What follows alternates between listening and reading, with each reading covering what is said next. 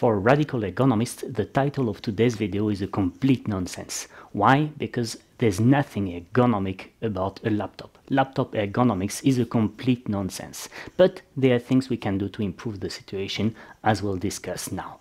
Welcome, I'm Olivier Girard, ergonomist, posture therapist, author of the Posture Manual and creator of 3 online posture programs. Let's first dive into the why there's nothing ergonomic about a laptop. There are 2 main reasons for that. Reason number 1 is that a laptop is a mobile device. Therefore, it is a device that you can use everywhere and that you will be tempted to use everywhere, including for useless stuff, such as checking your social networks.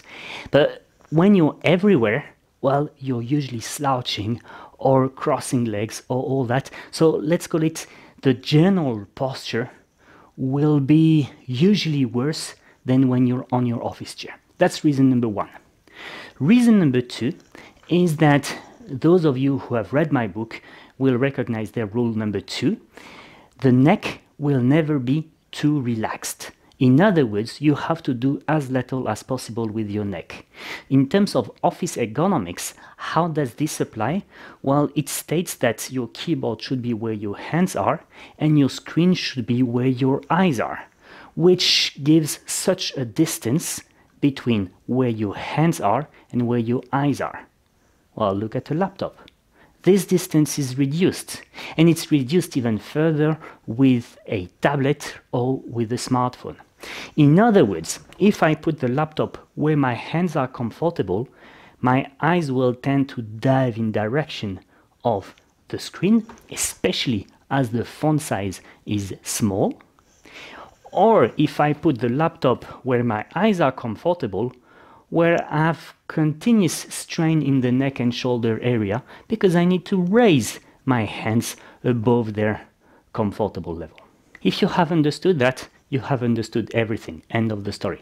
Because basically the 2 solutions will be what? Solution number 1 will be improve your sitting posture, which is the topic of many videos on my channel, including those that I list in the description.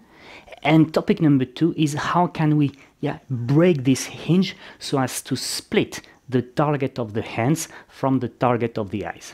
Long story short, to sit properly, you need a proper seat, a proper chair. What's the job of a chair?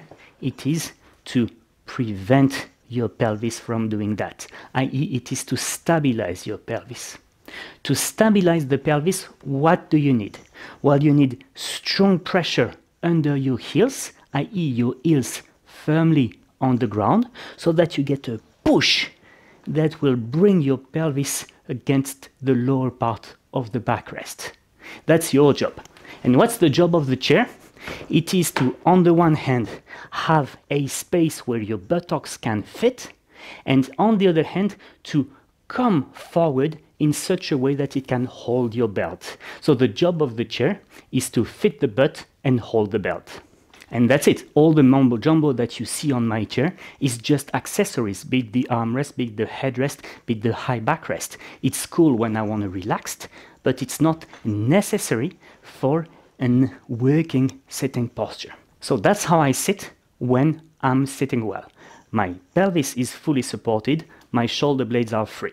And as a result of that, the crown here is the highest point of my head, which decompresses the neck. You see, if my forehead goes upwards, the neck is compressed. And if my neck bends more than 20 degrees, at some point you will feel that it becomes heavy and sack, which creates a lot of strain on the rear neck muscles and a lot of contraction in the front neck muscles. When your spine is protected, you have respected what's in my book, rule number 1, that the back should be flat for every prolonged, hazardous or frequent activity. Now let's go to what we discussed a second ago, which was rule number 2, i.e. the neck should always be relaxed. It means that your keyboard needs to be here. When your elbows are in a 0 to 20 degree angle forward or 0 to 20 degree sideways angle from your torso, well, that's where your keyboard should be. So you see, the keyboard will be at the height of my elbows. For 90% of the Western population, this will be between 68 and 76 centimeters. And as I said, I will have the problem with the screen which is too low. Therefore, to improve the ergonomics on a laptop, I need two accessories next to the chair. I need a split keyboard and I need a split mouse. Here I have a vertical mouse, but a normal mouse is already better than nothing. And I will put these two accessories where my hands are, i.e. here.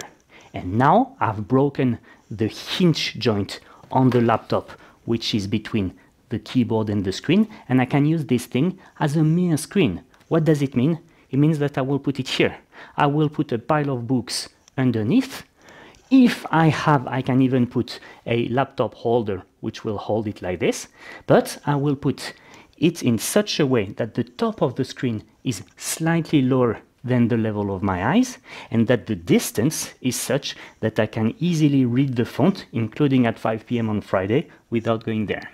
So here we go. This is cheap laptop ergonomics. I've put two plastic boxes under the laptop. I've tilted the screen in such a way that it illuminates my face. My neck is neither extended nor flexed more than 20 degrees. Keyboard is under my hands. We're all good. But still, the font size remains a bit of a problem, especially if you work a lot on Excel or on CAD, I mean drawing software and things like this.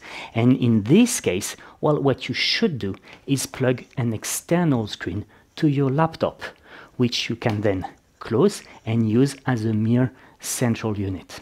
You have two ways to do this. Either you buy a docking station and you just have one cable to plug onto your laptop, or you plug the screen on the HDMI output and the keyboard mouse either on the USB or on Bluetooth, and that's it, end of the story. When you're in this configuration, you're back to a desktop setup, and therefore the breaks that you need to take are get out of your chair every 30 minutes and take 5 minutes break every hour. If you work on your laptop just like that, in the way that I don't like, well, you need to divide all these durations by 3, i.e. you have to get out of your chair every 10 minutes and you have to take a real break every 20 minutes. You see, if you think that these accessories are expensive, well, count the productivity loss of either respecting my breaks or falling sick by working on a laptop, and you will see that the indirect costs of a bad health is much bigger than the direct cost of the accessories. If you like this content, well, subscribe, like, share, and feel free to ask any question in the comments. I will be happy to either reply or shoot a new video if I don't have anything already on my channel.